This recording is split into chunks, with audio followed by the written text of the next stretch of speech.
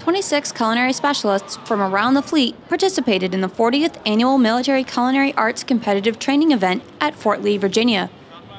The kitchen at the Fort Lee Fieldhouse was busy as military chefs from around the globe fought for bragging rights in multiple categories of the competition.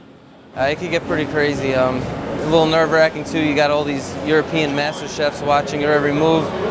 Sanitation could take you right out. So working on a clean station and putting out a good quality product is definitely something that's a big challenge to overcome here, but that's what we train for.